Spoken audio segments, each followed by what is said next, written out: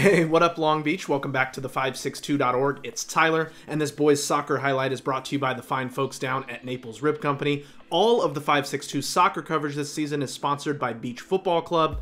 All of our coverage of Long Beach Poly is sponsored by Juju Smith-Schuster and the Juju Foundation, along with Jayon Brown and Playfair Sports Management. And all of our Cabrillo coverage is sponsored by the Cohn family. Thank you to all of our sponsors. And if you're not excited about the start of more league soccer, that's a red flag. As here we are at Cabrillo, Long Beach Poly in town on opening night. Pat Noyes and his Jags have done a lot of scoring this season. They're 6-1-1 coming into this one.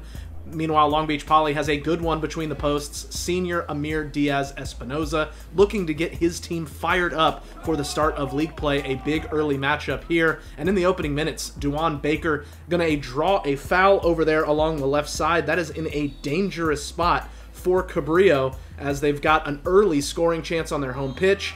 Martin Robles Ruiz steps over it and buries one in the far side netting. That is top shelf stuff from Martin, a golazo for his 12th goal of the season as Cabrillo takes a 1-0 lead in the second minute. An unreal start.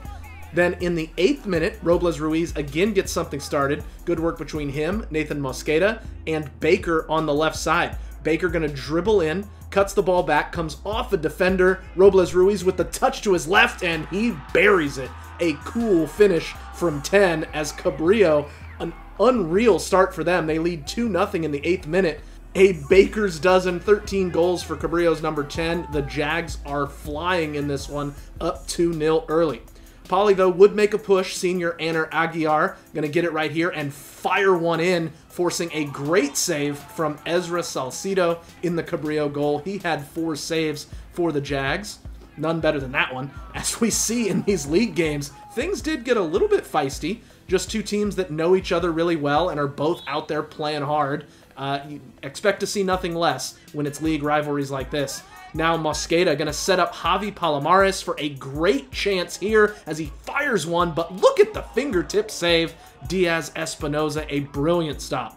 Jags kept hunting that third goal across by Robles Ruiz, eventually falls to Mosqueda, and another point-blank save for Diaz-Espinoza, but he wasn't done. Once again, Mosqueda, space to fire. Amir at full stretch.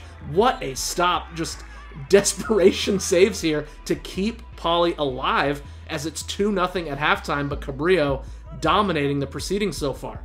Into the second half, Poly trying to press forward. Kevin Harajon going to do the dirty work here. Gets back to his feet.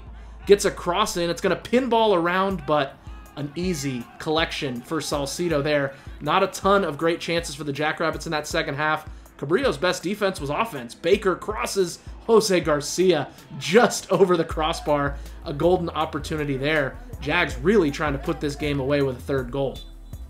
Poly got outshot 10-5 in the match and couldn't get much going after halftime as Salcido was there when he needed to be, flying in. Robles Ruiz, meanwhile, hunting that third, but he lifts this volley too high.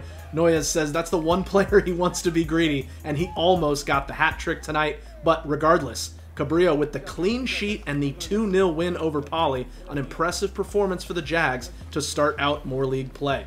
We've got to thank all of our sponsors, including Ocean Law Center, for their support of local sports coverage. And if you want to keep up with more league soccer and all other sports going on in Long Beach, you're already in the right place, the562.org.